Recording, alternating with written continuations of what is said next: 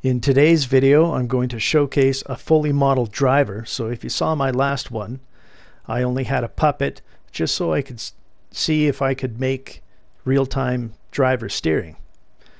So finally, I got a fully modeled driver in here, and it's inspired by a fighter pilot's helmet and motocross armor. And so it doesn't end up looking like motocross armor. It looks more like, I don't know, maybe a spacesuit or something. But that's kind of what I was going for. And any of these flat spots you see on here, that's where I plan to put sponsorship labels, even on the breastplate and the legs, as the player gains experience in the single player or multiplayer game. So I'll just show him driving here.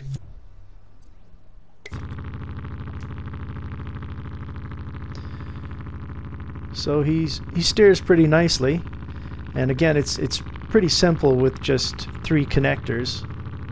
I'll show my AI driving here.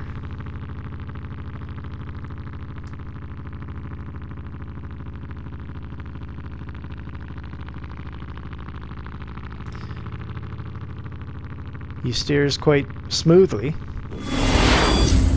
So currently, this human driver model is in all of my bot trucks, but I've got something else started here, and that is a robot stadium crowd. And so after I finish that, I will pick my favorite ones and make them into driver models to replace the human ones here. Now I can tell you a little bit about the AI trucks.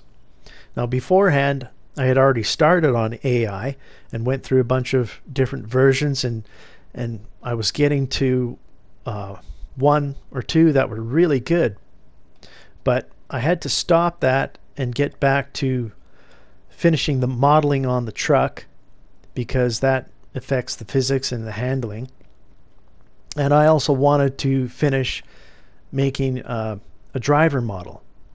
And so once I was done that, I could get back to this AI. And like I said, I had been developing it for a long time. And so when I had the best version, I had, let's say, 1 really good AI truck, and then the other 11 were much more basic versions. So I was kind of concerned, well, how is this going to turn out when I port all the logic of 1 good truck to 11 other trucks? Plus, at that time, I hadn't even made a driver model or all these extra features. So every one of these AI trucks here has an animated engine with belts, with the belt and pulleys, the drive shaft and the steering, the cooling fans, all of that. And so I was wondering, well, how the hell is this going to turn out with my gameplay cost and my gameplay thermo? And I didn't even know if I could put 12 trucks on the screen like that. And so my plan was to have, okay, 4 human trucks without any AI logic, and 8 bot trucks, because I could reduce the logic by about 50%. But anyways, I'll just show you the gameplay cost of all my AI trucks right now.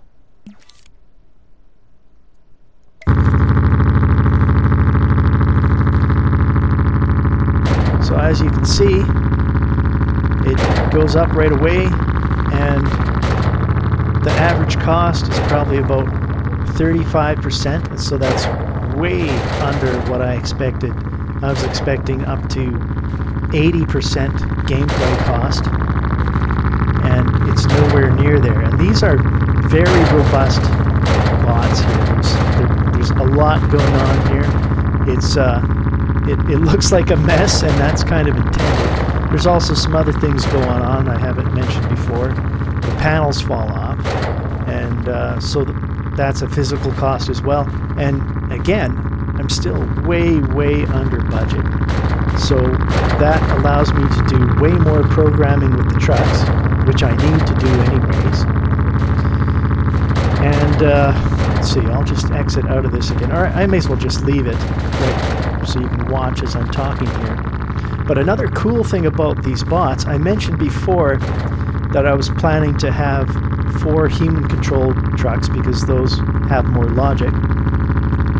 But what you're seeing here is a combination of human and bot trucks. So with the press of a button, if you watch the blue truck there, I can go back to being a human-controlled truck. And so I can still do all of this with this low gameplay cost. All of these trucks can have human or AI capability.